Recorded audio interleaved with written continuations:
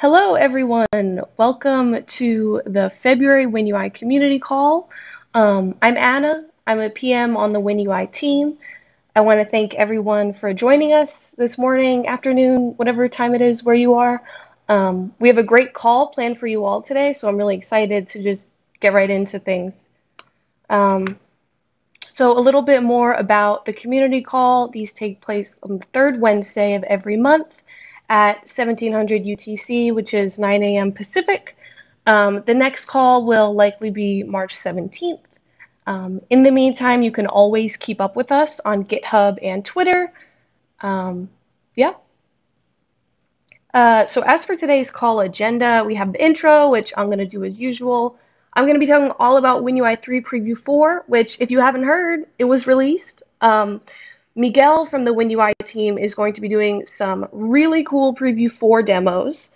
And then we have a guest joining us, Morten Nielsen, who will be demoing ESRI's ArcGIS running on WinUI 3 Preview 4. Oh my gosh, I have a typo in my PowerPoint. I'm sorry. Morten is too fast making these changes. I could not keep up in my PowerPoint, but that's another Preview 4 demo that's really cool. Then we're going to talk a little bit about how you as a community member can maximize your impact on WinUI. And then, of course, we'll have Q&A as usual. So as for our intro, what is WinUI? WinUI is the native UI platform for Windows 10. It's built for today's modern hardware and devices, and it offers the latest Fluent styling. You can use WinUI to build rich .NET and C++ apps for Windows 10 devices. So WinUI actually powers the Windows and Xbox OS shells, and it also powers many apps and other platforms, like Xamarin Forms and React Native for Windows. So WinUI 2 and WinUI 3 are the two generations of WinUI. WinUI 2 is the second generation, and it's built for UWP apps. So WinUI 2 consists of the visual layer and the XAML framework in the OS, as well as a library of Fluent-based controls and styles. So this is usually updated about 3 times a year. Our last release was WinUI 2.5, and we also release pretty frequent pre-releases of WinUI 2. I believe there is a pretty recent WinUI 2.6 pre-release that you can get your hands on if you are interested. Moving on to WinUI 3, WinUI 3 is a new third generation of this native UX stack in Windows. It's currently in preview. As I said, we just released Preview 4. Was it last week? A little bit ago. But it consolidates the UX technologies previously built into Windows into a single decoupled framework. And WinUI 3 is made available for all Windows apps, which means UWP, desktop app, WinUI 3 will work for you. So, exciting news. We are introducing WinUI 3 Preview 4 today. This release, I believe, last week. And it's really what we want to serve as a point-in-time preview. We want to show you all the progress that we've made since Preview 3 and just continue to allow all of our developers to use the latest bug fixes. I know there were a few critical bugs that really need fixes, and it sucks to wait. And just all the new, little capabilities and just things that we fixed and added since Preview 3. We wanted all of you to be able to get your hands on it. So what's new in Preview 4? We have a few new capabilities. There's new custom title bar APIs, which Miguel is going to talk a lot about, so I won't focus too much on that right now. We also now have support for virtual surface image source, if that's something you're using. And also something that I think is exciting is we have parity with WinUI 2.5. So all the controls and new updates that you're loving using in WinUI 2.5, you can now use in your WinUI 3 apps with Preview 4.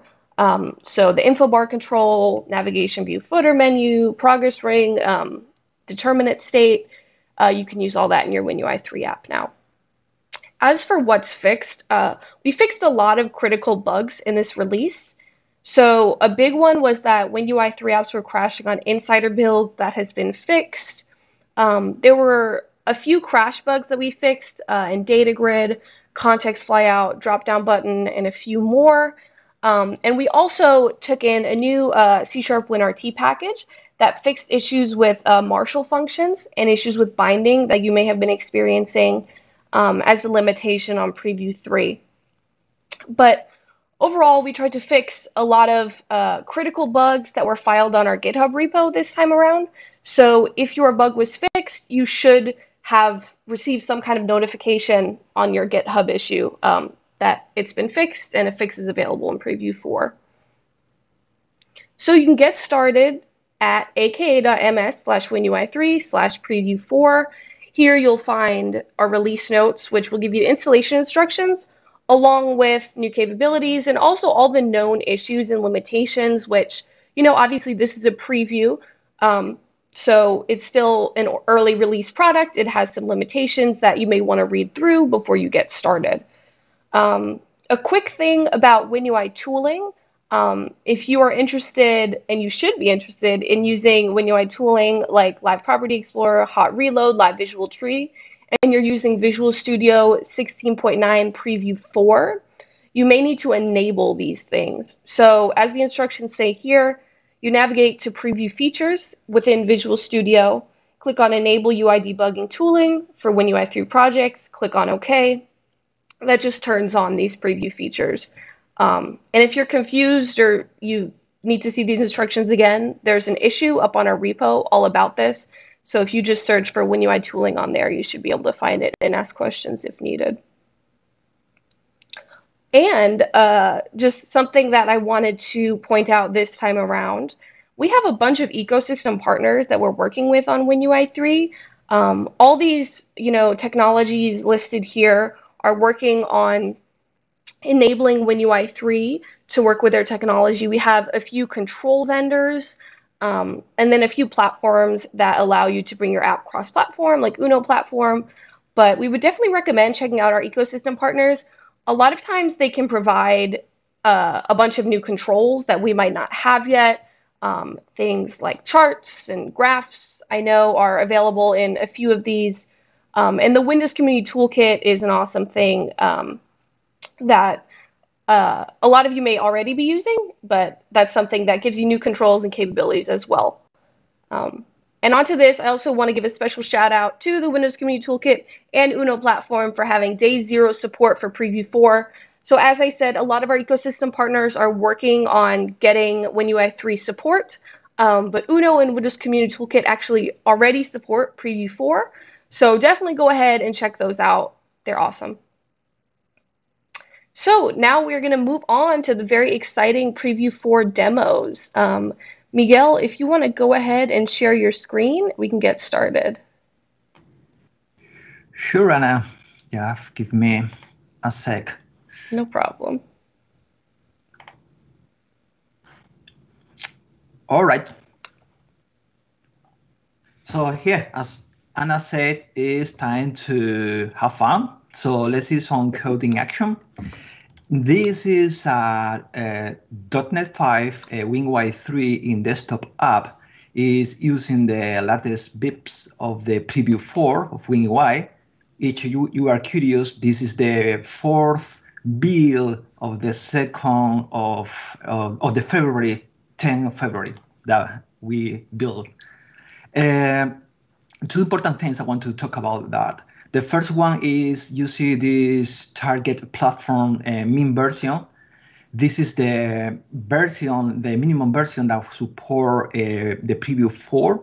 So for the next supported version, which is the WinUI 3, which is part of the Project Reunion 0.5, something that we are going to ship in March.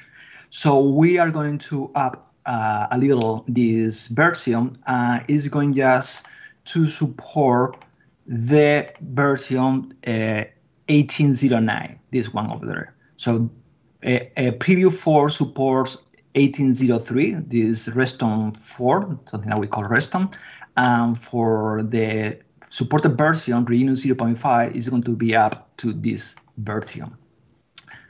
Good. Another thing I want to talk about that is just remember that we also support ARM64. So something that we ship in the Preview 3, but just a reminder. Well, let's talk about the windowing space. For the windowing space, we extend several capabilities of the platform. One of them is allowed to the developer can create custom title bar. So we introduced 2 new APIs. Let me go into my code and show you these couple of API that we introduced. One is the extends content to the title bar, and another one is set title bar. Extend content remove the system title bar from the window and extend the content of sample content into this title bar area. Because there is no system title bar, so you lose all this draggable area. You need somehow to specify which panel, which UI element is going to be the new draggable area. So you need to specify as well the set title bar. So when you are using extend content into the title bar, you also are going to require to use set title bars as well. In this example, I'm using a stack panel. The stack panel is the one who is going to be the new title bar. Inside of the stack panel, I'm setting up an image, and this image is a GIF, it's animated GIF, some text block. Just one heads up, every control that you put in there is not going to get the input. So it means you put a button in the title bar, it's not going to click on there.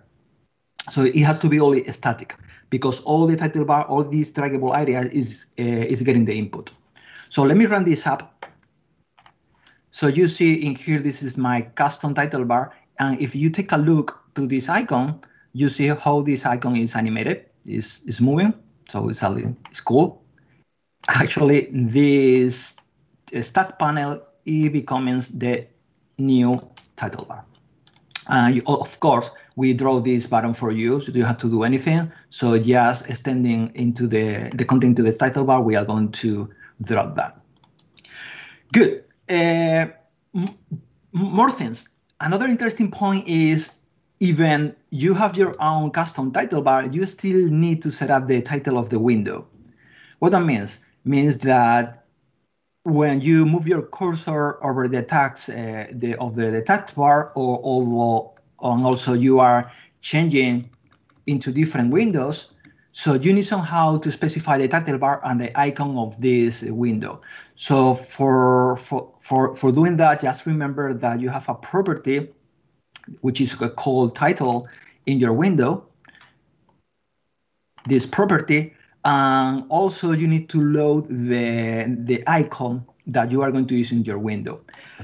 So the thing is, in the preview 4, we didn't implement yet the icon property, but this is a WinUI 3 in desktop, which means a Win32 app, and you can use all the Win32 API that you have today. In this case, for instance, I'm implementing my own method who calls the icon I put in the window. Just I'm getting the edge wing of the window and just calling these two Win32 API. In this case, I'm using some kind of p invoke. So for example, this load image, I'm loading the image into this pointer, and then using the send message function, Win32 send message function, and just setting the icon. So it's not very complex. It will be much better if we have only one property. But meanwhile, this is in development. You can still using these two APIs, and also that's demonstrate to you that you can call any Win32 API in your WinUI 3 desktop. More stuff. All right. So another interesting thing that happens with the preview 4 is we are remove the dependency that we have in the core window and core dispatcher from WinUI 3. Means that in WinUI 3 we support two models, UWP and desktop. So the WinUI 3 is no longer have a strong dependency in core window and also core dispatcher. Means the version of the Win32 is going to use their own implementation for having their own dispatcher and also their own implementation with the HWin. So this dependency was completely removed, meaning that in WinUI Preview 4, every time that you call something with core window is going to return null, and every time that you call a core dispatcher or dispatcher is going to return null. As a consequences, you need to use a different APIs that allow to you to do a similar functionality that you have today with core window and core dispatcher. For instance, one of the things that is still in development, actually is a bug, is when you are running this window, you press the shortcut Alt X4, which is you are expecting to close the window, so it's doing nothing. So this functionality, this shortcut is still not done. So, but it's very straightforward just to do that. The only thing that you can do it is, for example, just listening the key down event and close the window manually, right? So to do that in the past, so you will do something like this. Window current core window, get key state, and you get the key, and you are questioning if this key is down or whatever. However, as I said before, core window is going to be null. Instead of using this API, you can use the new API core keyboard input, which have a similar method called get key state for current thread. So, and you can ask for any key if you're already down. In this case, is the all key, which is the menu, the virtual key enum. And that's it. It's down, just you close the window. So remember, it's going to be several changes that you have to do when you migrate from UWP to the preview 3 or to the preview 4, or even when you migrate from the preview 3 to the preview 4. I believe that we are creating a table where it's going to recommend to you what kind of API you can use. Exactly the same thing that I show you in here with the core core dispatcher. You have to do exactly the same thing with the core window. So I'm going to show you an example over there about the core dispatcher. So instead of using the core dispatcher, we already introduced something called the dispatcher queue. I believe that was introduced in the previous one, but now is the moment that you have to move all your code over there. So if you, for example, if you want to update the UI from a different thread, you can do something like that. Just call dispatcher queue. Dispatcher queue is a property that is in every UI element. Just do and try in queue and put all your code that is going to be moved to the UI thread in here. And that's it, as simple as this one. All right, more stuff. Yep, let me just run again the app in here. So because I want to show you these two buttons over there. So in the preview, I believe it was in the preview one, we introduced the support of the window for desktop, and also we already supported window in the same UI thread. However, it was in development. Let's say in this way. And these two features about creating multiple windows in the same UI thread or in separate thread are still in development. For instance, if you click in this button, you can create a new window, this support multi-window. However, there is several bugs that we need to fix before putting this in the supported version. Just for instance, if you move this icon, this cursor over there, you see how this is doing a very weird behavior. There is some bugs that we need to fix. The quality is not good enough. It happens exactly the same with the separate thread. So it means, for instance, if you are creating your application, it can run perfectly, and you see that everything is working. So you say, hey, yeah, I want to use this in my production application. But that is not the case. Just for instance, let me just do something like this, and you will see how my application is crashing. So, the functionality is there, the APIs are there, but are still in development. So this is a call out that please, making sure that this is not critical for you and for the preview for the next release, which is the preview, the Reunion 0.5, which is the supported version. This ability of creating multi-window are not going to be there until we have the enough quality for that. More things. Yeah, I remember now. So we also introduced several new controls, as Anna said before. I'm going to show you a couple of controls. One control is the info bar. Another one is the progress screen. For instance, let me start this up. So which is sorting some kind of points using several sorting algorithm. So you see this control over there, which is the new info bar, which it has several types of severity. So it has some warnings, some success, some canceling stuff. Let me just switch for this algorithm. star. If I cancel right now, you will see this right now is some kind of light red. But we also have this progress screen over there that you can use today. The progress screen have basically two steps. One step is the indeterminate. Another one is determinate. Indeterminate means that it's going to be spinning all the time, and determinate is you can set which percentage of the ring is going to be complete, and you can do that programmatically. I think that's all. Oh no, I remember something else. I read last night that there was some questions about the execution alias. Hey, how is it possible to use execution alias in WinUI 3 in desktop?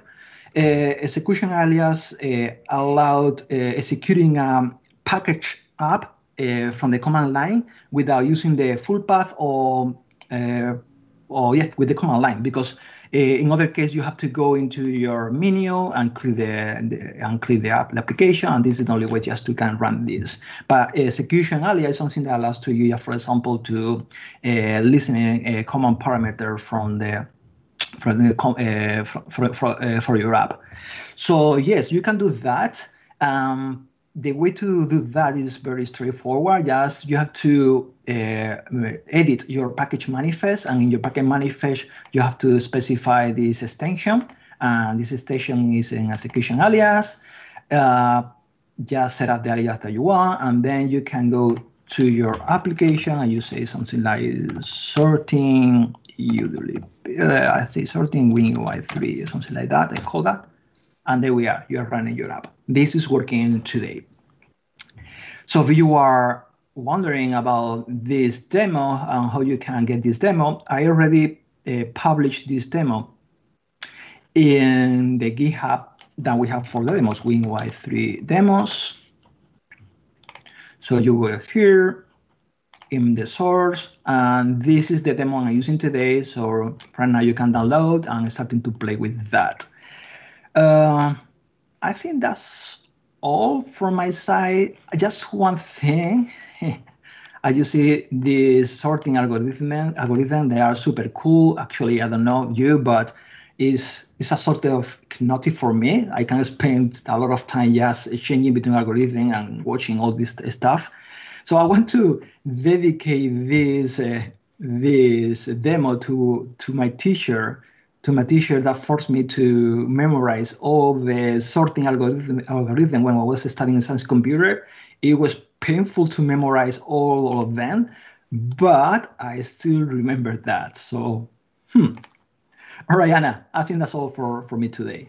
All right. Thank you, Miguel. Wow, that was awesome. I also had to memorize all of the sorting algorithms not too long ago in school. So that brought back some not so great memories, but awesome demos, super cool. Everyone, please go check out Miguel's demos on GitHub, play around with them. Really helpful, useful stuff if you're looking to use Preview 4. So next up, we are welcoming our partner spotlight from ESRI. Morten Nielsen is the dev lead on the ESRI ArcGIS Runtime SDK for .NET. A lot of you might know him. He's been on community calls before. He's a Microsoft MVP, and you may have seen him on Twitter as .Morten. But Morten, why don't you go ahead and share your screen and get started with your demos? Sure. Thanks. And thanks for having me. Yeah. So we have ported or supported WinUI with our runtime SDK. But just to really quick go over what that really is. It's basically a set of APIs and controls for rendering maps and analyzing maps, which pretty much support almost any UI framework that you can think of in .NET. And the very latest is we just added support for WinUI 3 Preview 4. Just real quick, we have like all sorts of different features, like you can do routing both online and offline, and you can do like sort of like barriers, like these red things over here on in the lower right corner, like might represent a wildfire or something like that, and can automatically reroute. So it does a lot of advanced calculation, and even with your own routing networks that, for instance, first responders might use that have sort of a different there's a different route calculation goes into it when you suddenly can go through red lights, for instance, when you have your sirens on. Of course, there's all sorts of advanced 3D rendering, where you can do rendering underground, do measurements. There's a red and green one in the bottom here is for instance, it's called viewshed analysis, where the driving car you can kind of see what it can see and not see kind of live, and that can be used for something like, for instance, tactical scenarios where you want to know where you're visible and not, and so on. And there's also a bunch of other stuff. Like in this case, there's some utility management where, for instance, you might have select a transformer and say, if this is out, like which customers might be affected, if you were to turn this one off. Or you can also do the opposite, where you have a set of customers you know are out of power, so you can then trace up and find the likely problem areas. So there's all sorts of these kind of scenarios, and all of that stuff works all online and offline. And typically how we build all this, we actually build everything mostly in C++. But then we put a nice little .NET shim on top. And that's sort of like a big .NET standard API that allows you to do all these sort of APIs across the platforms. And then we provide a set of packages on top for WPF and Xamarin and UWP and Xamarin Forms on top. And it sort of splits it up in several levels of SDKs. So it's pretty natural for us to just take the UWP code and just port it to WinUI. And then we add another one to this whole section. And then based on whether you run as a Win32 app or UWP app, we'll pull in different native libraries automatically for that. It actually works really well. And it really wasn't very much work. Mainly, I just do a search and replace of Windows UI SAML with Microsoft UI SAML. And that's really all that takes, or mostly take. I think probably does 95% of the work. In our case, though, because we still have to support UWP and all the other platforms, we use a preprocessor. Here's actually a snippet I found from one of the more extreme ones, where we would basically define a WinUI conditional, and then we will include these namespaces on UWP, which is referenced by NetFX Core. We'd use these other ones and Android and iOS, and it kind of gets a little bit crazy to write cross-platform code for all these platforms, but it actually works pretty well, and that takes care of most of our code. We did have some C++ code that was written in C++ CX, and with WinUI, we had to move that to WinRT. We could have done that a while ago, but what we had was working for UWP, so it's just not broke, don't touch it. Right. But we didn't make that change, and that was a little bit of just getting used to the slightly different syntax, but code-wise, really not very many changes. The thing we found with Pre-V4 that Miguel also just mentioned was that the dispatcher now is actually not available anymore. You should use the dispatcher queue. So there was a lot of no-reference exceptions at runtime that was resolved by just changing this. We rely on a lot of DPI changes and stuff. Again, the current view is not really valid anymore. So there's a project called SAMLroot on each control, and you can get the restoration scale.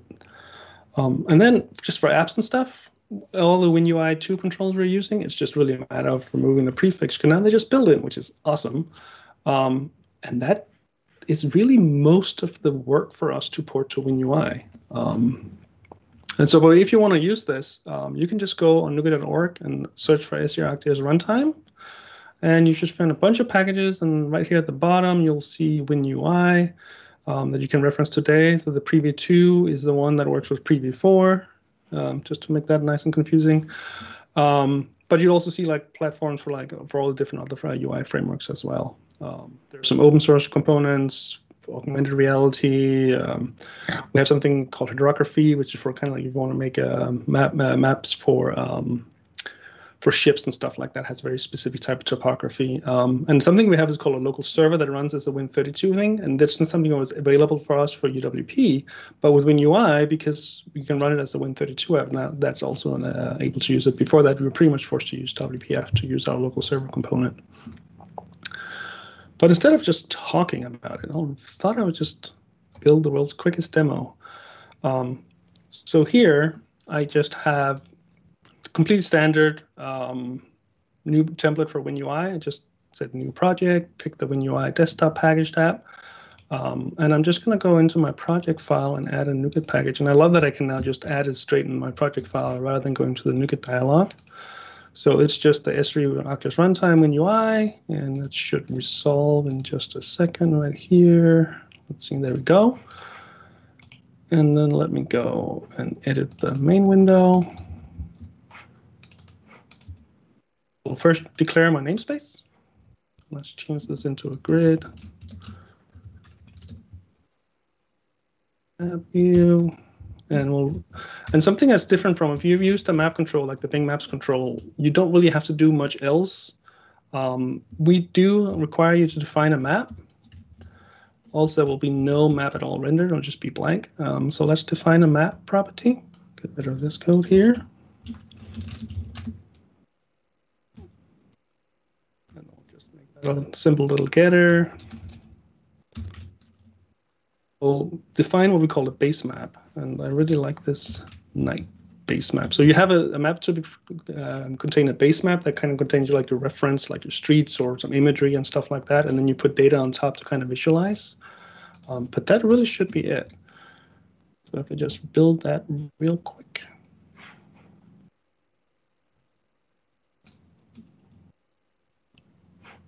Boom, boom, boom.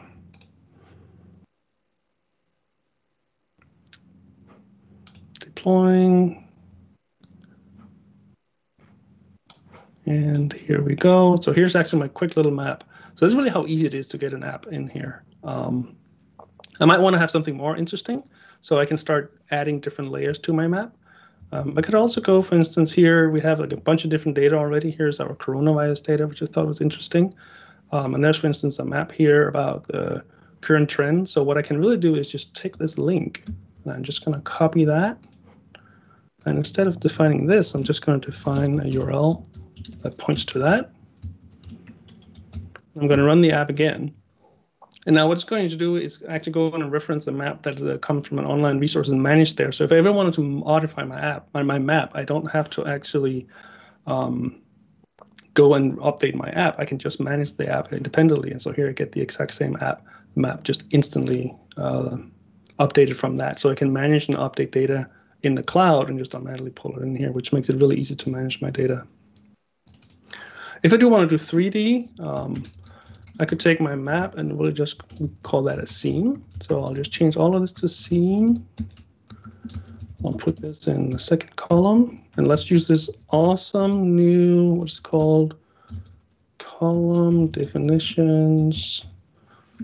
This was added in Preview 3. I just realized that yesterday. You can now just define your columns like this, which is awesome. It's much simpler. And then a scene might require a little more. I'm going to predefine a scene here with the location I want to start up in. Let me just resolve these.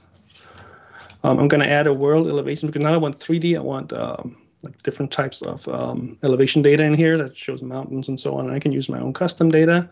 And something that, because I'm now running as a Win32 app, I can just reference some data directly here. Here's actually 0.5 gigabyte of buildings that I can load straight from disk. And so let's try that. Real quick.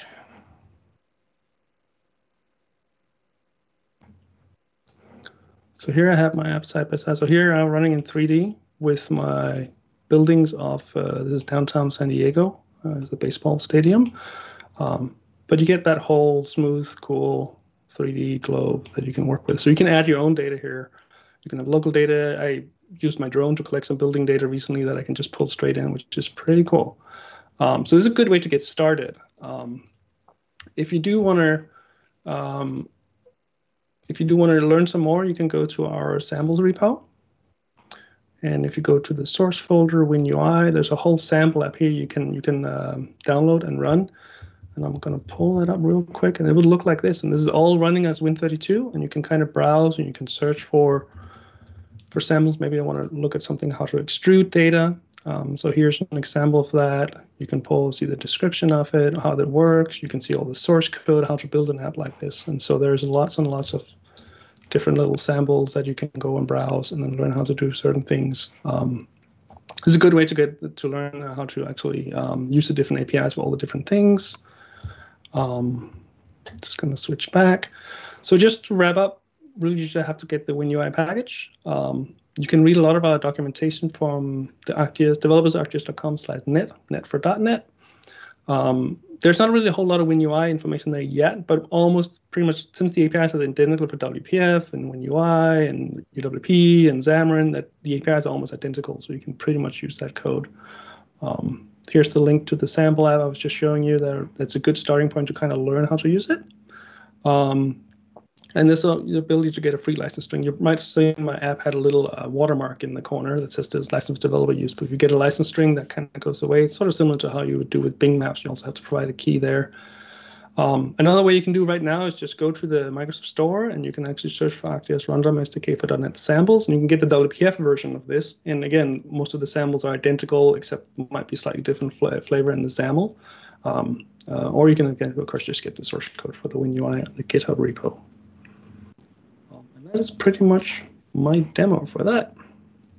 All right. Thank you so much. That is just so cool. I mean, every time I see the ESRI, the ArcGIS demos, it is so cool.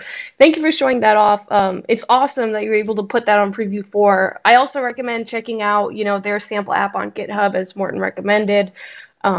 Just really cool stuff to see how far you can bring, your app with WinUI. That's awesome.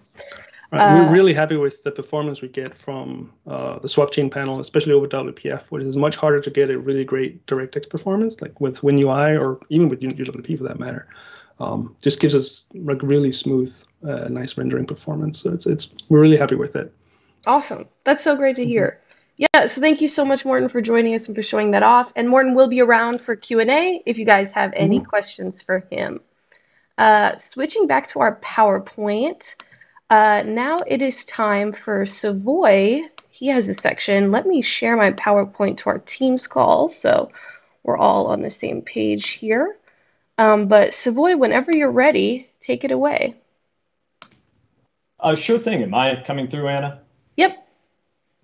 All right, sweet. I've got a bit of content here, but I'll try and get through it quickly so we can leave plenty of time for Q&A. Hi, everyone. Like Anna said, I'm Savoy. I'm a program manager on the WinUI team, and over the last year or so, I've been helping drive a lot of customer development and customer research for WinUI. Lately, I've also been working with Anna and other members of the team to figure out how we can continue to improve our general engagement and feedback pipelines. And I thought it would be valuable to you as a community to also take some time to share with you some best practices and strategies for maximizing your influence through feedback. Before I dive into this, I do want to be very clear in saying that the team fully understands and agrees that all feedback, ideas, and sources of frustration are valid coming from you as our community and our customers. Regardless of how things get phrased or the level of detail it includes, the team always, always, always takes your feedback seriously, considers it, and discusses it when formulating our priorities and investments within WinUI. So when I say this, please also understand that prioritization and transparency are super complex topics, especially when the team is balancing your feedback with private internal and external partnerships that we may not be able to be publicly transparent about at the time. So please trust that your feedback is heard by the team and is deeply considered, even if we aren't able to respond to it or act on it immediately. Now, with that little disclaimer out of the way, I do want to focus on best practices that will help you maximize your influence on WinUI. And Anna, I'm not quite sure how I can tell which slide you're on since the stream on YouTube is a little behind, but I'll go to the first slide here, which should be titled Phrasing Positively. Savoy, can you see my PowerPoint in the Teams call? I actually can. Oh, now I can. Sorry, okay, I think my Teams just was being weird there for a moment. No problem. We're good. Let's see, where was I? Yeah. So noting the complexity of prioritization and future planning, the thing that can most dramatically improve the influence of your feedback is focusing on positive phrasing with constructive calls to action. Especially when experiencing a pain point, it can be super natural to focus on the negatives and resolving things from the perspective of the negative. The issue here is that telling the team what you want us to prevent is often a lot less clear and a lot less actionable than telling us specifically what you want us to do, specifically what you want us to help you achieve. By focusing on positive phrasing and what needs to be achieved, it stands to be more clear in informing the team of exactly what are the most tactical investments we can make to move you forward in the most meaningful and impactful ways for you as a customer and in respect to your goals. Consider reflecting for a moment on both kinds of these feedback that you might have personally received in the past. Which felt more clear and conquerable? What seemed to move things forward more, perhaps even because of a constructive outcome-focused partner that you could continue to collaborate and engage with? I would expect even brief reflection here will help crystallize how significantly more effective and clearly actionable positively phrased feedback can be. Looking to further this, it's imperative that your constructive calls to action on the team be clear and detailed, especially on the why, so that we can make sure that whatever it is we arrive at together appropriately focuses on your goal and your intended outcome from start to finish. Some crucial but often overlooked details include things like being clear on what's the main benefit to you. You might think it seems obvious and doesn't require explanation, but I'm convinced if you follow this practice, you'll be quickly surprised at how being very specific about what it is you value in terms of outcome, not just in terms of technical capability, can often help us as a team engineer more effective and innovative solutions that better cater to your needs. Another thing is being clear on the alternative, whatever that is. Is it a workaround, a different platform or framework, stagnation for you and your product? Helping us understand what you currently have jumpstarts our solution by leveraging the known alternatives, and in the worst case scenarios, helps us prioritize appropriately by ensuring we understand how critically you're set back by the absence of a capability. The last sub-bullet here is comparisons to other solutions, platforms, and frameworks can be helpful as a complement to your explanation, but please don't ever assume it replaces the need for an explanation. Even if you think it seems obvious, I'll remind you that you are an incredibly unique professional with an equally unique diversity of experience, perspectives, skills, values, etc. And it shouldn't be assumed that we'll perfectly understand what it is about a comparative product that matters the most to you without you bringing us along for the journey in understanding what we need to do to cater to you as an important customer to the team. So to sum this all up so far, understanding clearly and concisely what needs to be done to support you as a customer moves us forward faster and with an actionable plan and goal that we can continue to collaborate on with you and ensure WinUI truly works for you. Last, I want to touch on the importance of mutual empathy. I'll call back to the start of this section in saying that when you share your pain points and frustration with us, we listen and consider it deeply. We're people too who care about helping you and moving you forward. In return, please understand that the team members on the opposite side of the keyboards are trying their best to do their job in helping you, in addition to juggling their commitments to numerous other customers, contributors, and partnerships. So approaching the situation with mutual empathy and a mindset that you are two mutually invested professionals trying to help each other get the job done will ultimately improve your collaborative relationships all around. Anna, we can jump to the next slide here. I've talked a lot so far, so I'm going to try and wrap it up quickly by showing one super simplified example of putting this into practice and one example of real influence that's resulted for the team. So looking at this here, I've created a generic example of feedback that is valuable to the team, but nonetheless could be improved to help this customer get the most out of their time spent engaging with us. The before reads, "The state of the platform is disappointing. I'm not going to consider WinUI until my trust has been earned." Looking at the after, we can see that taking some extra time to be really clear about what it is that the team needs to do to resolve this issue gives us super clear and actionable feedback to act on. The first bullet here is reinforcement of an investment we are currently making. It's imperative to know that we're on track to meet your needs, and so that this work doesn't get reprioritized differently. The second and third items are things we have yet to do, but are straightforward enough and give us an approximate timeline we'd need to deliver it in to help keep this customer on track. And we can jump to the next slide, Anna. To look at an example of where this approach has resulted in real influence, back when the team was first moving WinUI 2 to open source, I had the task of piloting our first open source spec for Teaching Tip. I went over to our spec repo, I started a new doc, and began writing it there, live and in the open, over the course of a few weeks. There were several helpful community members who gave me really clear feedback that the time they spent reviewing the doc and trying to help me identify issues and gaps, when they realized that those issues and gaps only existed because I hadn't gotten to them yet, and they were known and on my to-do list the whole time. The feedback they gave said, please don't post a new spec until the first draft is really actually complete. That way we can know that your first pass is done and use our time in ways that are, uniquely meaningful, helping to spot actual gaps and issues, not just things you hadn't gotten to yet. And that's exactly what the team did moving forward. By focusing on positive phrasing, constructive action and outcomes, being detailed and clear, and approaching the situation with mutual empathy, there was zero friction from the team to act on this feedback immediately, and our open source collaboration with you as a community improved because of it. This is just a simple example, but I wanted to share to show how following these best practices can maximize your influence on several aspects of WinUI and help to shape this product, our process, and our culture to truly work for you. And with that, I'm going to turn it over to Ryan to help laser focus us on some opportunities for the community to get involved in giving feedback that helps shape WinUI. Awesome, thanks, Savoy. And I just want to reiterate what Savoy had to say. Hey, Ryan, your mic is super robotic. Yeah. Maybe use your computer mic instead of your headphones. Just let me quickly rejoin the call. 1 second. Okay.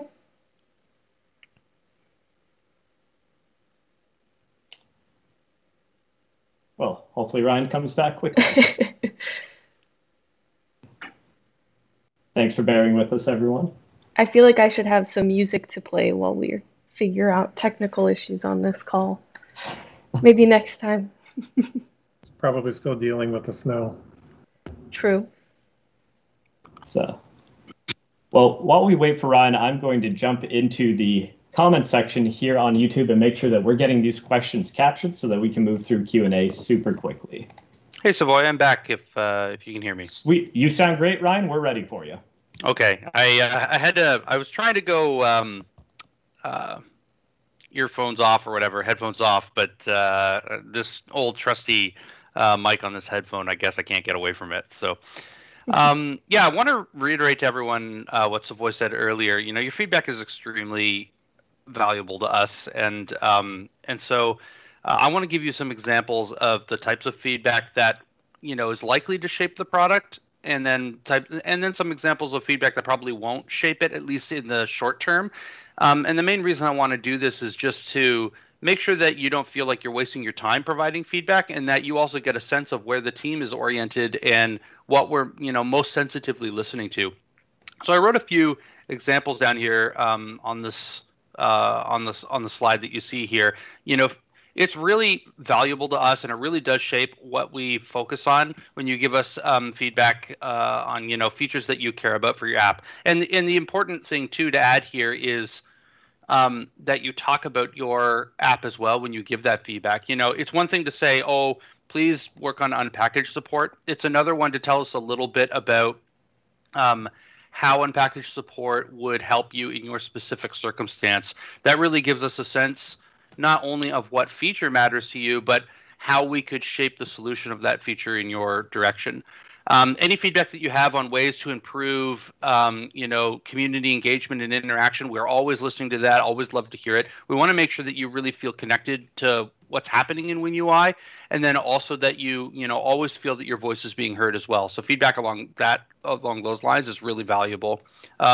Stories about how our roadmap plans do or maybe don't enable your apps are really great. It just helps us to make sure that we have the right bearing on where we're investing. Ways that we can improve the developer experience, including tooling improvements we can make. It's really great to see feedback on that. I sometimes see feedback around VS Code or other things that we can do in Visual Studio. That's really useful feedback for us to internalize as a team. But also, ways that we can improve our docs and blogs. That's really valuable. And of course, the most obvious one, and maybe the best way that you can help shape the product, is just finding bugs and issues. If you find them, please reach out to us and file them. I would say that we internally right now are sort of having a dialogue on our team about how we can absorb the volume of bugs and issues that are coming in and make sure that we're responsive and that we don't have long-standing issues on the repo, which I think is a problem that we suffer from right now. So that's the dialogue that we're discussing on how we can be better there. But please keep those coming in because they really do help us know sort of what problems are there. You can advance, Anna. And then last, there's sometimes feedback that we get that is less likely to shape the product. It's not that it's bad feedback. It's just it's not where the team is sort of oriented right now. So, feedback on products beyond WinUI is an obvious one. You guys should start doing X with the start menu. We often get feedback like that. It's not a WinUI thing. And so understanding that we're really focused on trying to make beautiful native engaging user experiences and client apps for Windows. That's what we're really about. And so feedback to us on the WinUI product is really great. And if it's not about WinUI, then it usually is a waste of your time in providing us that feedback. And I'll move on to the next bullet, I guess. So, stop doing X and start doing Y. So there is some goodness in this type of feedback, but usually there's a really good reason why we're doing X, and we're going to do X anyway. So even it could be that we're partnering with somebody. It could be that we have our own needs and our own Windows apps. And so if we're already working on something, or we've sort of committed to do a feature, we're probably going to continue to do it, and we probably won't stop it. Start doing Y is useful because it tells us what features you care about, but the issue with that is it doesn't really give us any context. If somebody says, please go and give us Rust support, that's great, but I'd love to hear a little bit more about your situation, like I was saying before, so that we can understand why you want it, why you care about it, why it's important to you in your circumstance. And finally, any feedback around like cross-plat or reaching beyond Windows is just not something where the team is oriented right now. We're very much focused on making really great Windows experiences. There are great solutions for going cross-platform. For example, the Uno team very faithfully attends every one of these calls and is on this call. Uno's a great solution that helps you to take WinUI to other platforms. You can look into that. There is React Native for Windows. There's Maui. There's lots of different products, both made by Microsoft and made by the great ecosystem that surrounds Microsoft to go and reach there. But our team is not as focused in that direction. So we'll be putting out guidance on both what Savoy had mentioned about how we can just really maintain a really healthy culture of feedback, and also what types of feedback are valuable versus less valuable. We'll have guidance on that coming out soon. Thanks very much. All right. Awesome. Thanks, guys, for presenting that. I think that's really good information. Let's move right along to Q&A as yes, it's a short time period. Okay. Yeah. So I'm ready to jump right into it. Anna, do you have us in together mode? I will put you in, but feel free to get started. Sweet. And to all of our presenters and guests, feel welcome to join me with your cameras on, and we'll dive right in. We don't have Morton here every day, so Morton, if you're ready for some questions, I'd love to throw a couple your way.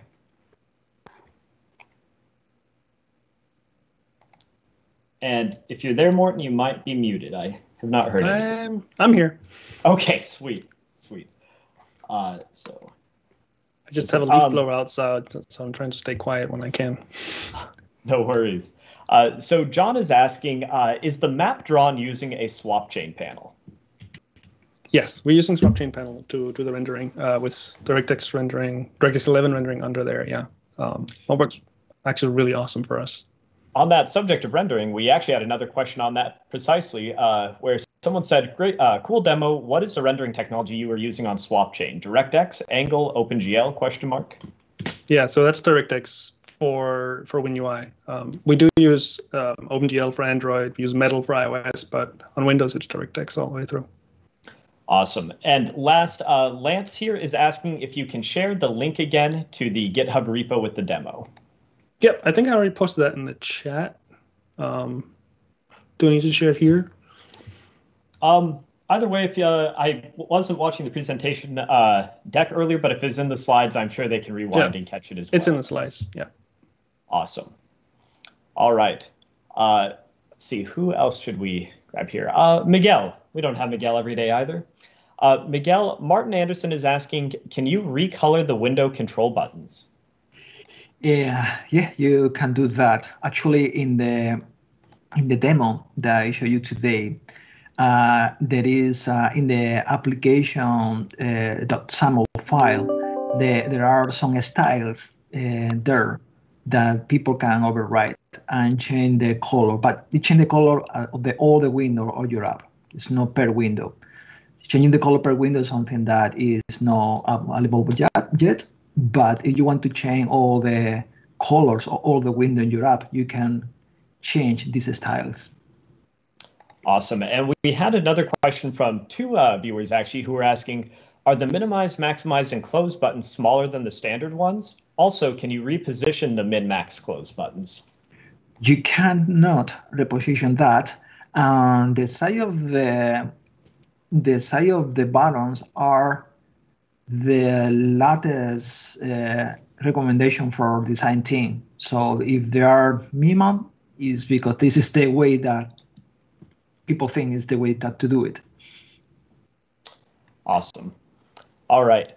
Anna, a question for you. Martin is asking, previously the advice was not to nest navigation view controls within another navigation view. Now is that advice different if pivots are supposed to be replaced with top-oriented navigation views? Right. So I doubt that the guidance is going to change on using a navigation view within a navigation view.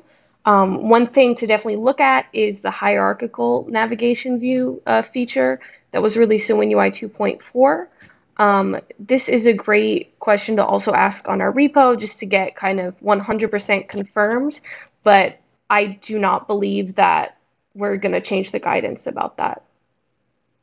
Gotcha. And another question for you, Anna, from Wim, who's asking, the scroll header control is removed from the Windows Community Toolkit's latest preview. What's the alternative here, and is it documented somewhere? Right. So actually, I spoke with Michael Hawker, the maintainer of the Windows Community Toolkit, to get an answer for this question.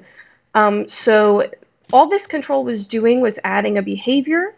So I believe in the 7.0 release, the Windows Community Toolkit, all you have to do now is add the behavior itself. So the control has basically just been refactored in that way. And if you just add that behavior, it should work as before. Awesome. All right. Let's see. Ryan, I'll try throwing this your way. Roblu is asking, is v0.8 only planned to be a bug fix for v0.5? It's not clear from the roadmap what features are changing. Yeah, there isn't much changing. It is mostly a bug fix. We're going to be trying to expand out sort of the stability a little bit more between 0.5 and 0.8. 0.5 will still be good and stable for the features that it ships, but we know that there are some sort of edge cases that will need to be cleaned up, and so that's why we want to quickly turn around to 0.8 as well. You can build production apps on either one. There might be one or two new, like, smaller features that just like don't elevate to the point where we wanted to say something on the roadmap, but it'll be mostly fixes. Awesome. Morton, another question for you. Is there something WinUI versions of ArcGIS can do that the UWP versions can't? Well, yes and no. So the APIs are pretty much the same. But I think one thing I showed was the way I just access data straight off any folder on my system. So when I'm in Sandbox, that's not necessarily possible. So one of the issues we have there is we would have to rewrite all our third-party libraries to use those other file APIs that can go through the broker, and that's really just not feasible for us to do. So being able to read straight out, like files straight up, especially for these, sometimes there's gigabytes of data, and the alternative so far ULB has to be to take the file copied inside the Sandbox and then use them from there. So being able to now run those straight up and as a Win32 app is pretty huge for us. And I also mentioned we have this local server component that runs a whole service that you can work with that adds a lot of extra capabilities. So that too is like being able to get out of the Sandbox, I think, opens up a lot of scenarios for our customers. Awesome. Yeah. I'll throw a question to Mike and or Steve here. Never sure which one to route to which of you. Barack is asking, Windows.current.set title bar was introduced for WinUI Desktop in Preview 4, but is still not implemented in WinUI UWP. Are there any plans to show some WinUI love for UWP 2 in the near future? The team seems mostly focused on providing more APIs for desktop and only focused on new runtime and build options for UWP. I can talk about that a little bit. Custom title bar support is in UWP is it's not a WinUI feature, it's a general feature. There's a application view title bar API that should still work with WinUI 3 on UWP. So what we have done for WinUI 3 for desktop apps is add same support, and then it's exposed in the XAML window API. And then the plan is that I don't think we've got that working yet in the UWP app, but plan is that we'll make that same API work in both cases. It's just in the desktop case, it'll be routing to HWind, and in the UWP case, it'll be routing to an application view title bar. There's also some discussion, a bunch of discussion in the project reunion repo about window and how windows work going forward for desktop and UWP. If you look in the project reunion repo for just search for app window, there's some discussion there about generalizing it across the two. Awesome. And we're right at time here, so I'll end with one last question for our spotlight guest. And I will say we ran short on Q&A this time. Apologies, but thank you everyone who asked questions. We'll make sure to save these for next month's call, and feel free to file them as questions or discussion topics on our repo to help see them answered, especially if they're larger, more complex topics. So closing question, Morten, how much effort was it to port the sample viewer application? I think I had it compiling within an hour, and then I spent a few hours just kind of going through bugs and finding most of the main things. So like the search replace that I showed in my slide did almost most of it, fixed the compiler errors, and I was pretty much there. I think Preview4 added a little extra things, like we were relying on dispatchers and a few window things that I had to get rid of, but it wasn't that bad. I think the biggest thing is I moved from a sandbox app and I changed it to be a package Win32 app, and that there was definitely some file reading APIs that I had to change a little bit, or how I deploy things. That was probably the most work, but it wasn't really terrible. And there's a lot of code in that assembly. There's a lot of samples in there, and it really wasn't terrible. You can actually take the UWP folder and the WinUI folder on GitHub, and you can compare them. You can kind of get a feel for where the changes are. Most of them will just be the namespaces. Awesome. Thanks a ton, Morten. And again, everyone, I see there's some comments coming in. If we didn't get to your question, super sorry our time was short this month, but we'll be back again next month. We'll save the questions. And if anything's a hot issue for you, file it on our repo so that we can see it handled. I'll turn it back to Anna to close this out.